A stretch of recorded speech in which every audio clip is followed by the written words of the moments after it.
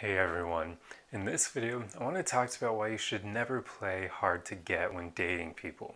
See, the ironic thing about this is most people will play hard to get thinking that it's a good dating strategy and that it will attract the people that they want and basically make those people believe that you're a high quality partner and then therefore end up falling for you.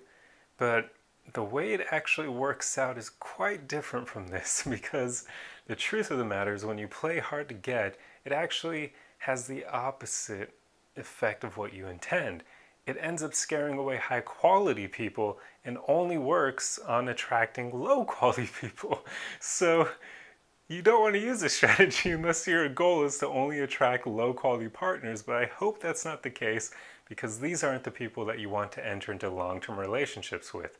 Now, if you're just trying to have some fun, then go ahead. I mean, maybe that'll work, but also be careful with that because having fun, there's more to that as well. We often think that we can just have one night stands and not be affected by it at all, but every time you do the bedroom Olympics, it's going to have an effect on your psyche. So just keep that in mind before you think about going after low quality partners for a fun night out because it can still affect you more than you realize. But anyway, that's a topic for an entirely different video.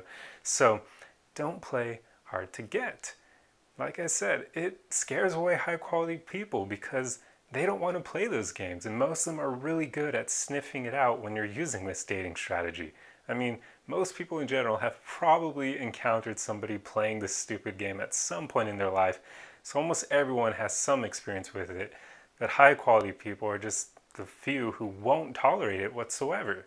If they see that you're playing this strategy, they're just going to walk away and go after people who are more mature and more upfront about their feelings, who aren't going to play these dumb games and act like they're hard to get just to try to feign themselves being high quality, because the truth is, if you are high quality, you're not going to need to play games to try to convince people of that fact.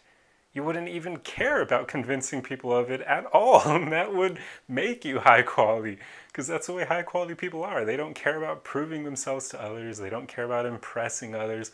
They just are themselves. They're completely comfortable in who they are and completely confident and secure in who they are.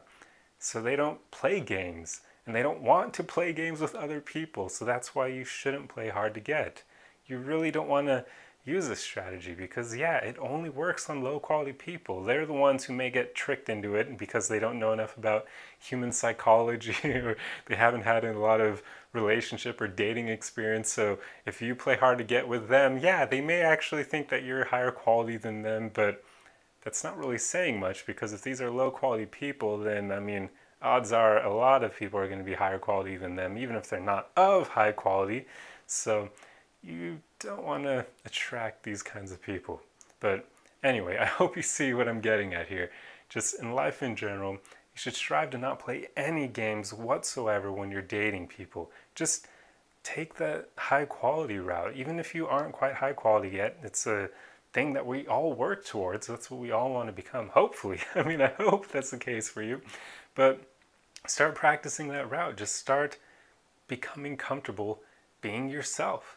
I know everybody says that when it comes to dating, everybody says just be yourself, and nobody really knows what that means because it's so vague. But in my own life, what I've come to realize is being yourself literally just means being comfortable in your own skin.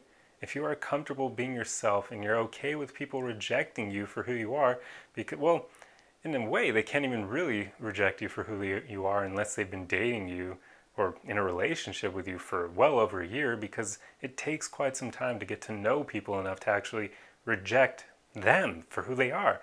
Usually people just reject you based on who they believe you are, which isn't actually you.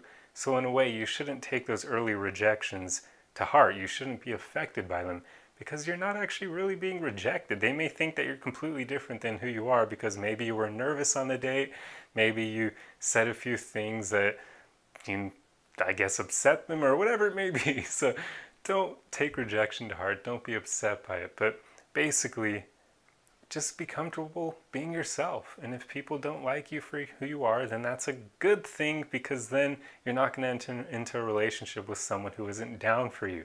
Because that's what we all should aim for at the end of the day. finding people who are down for us and then going after them and not playing any games whatsoever.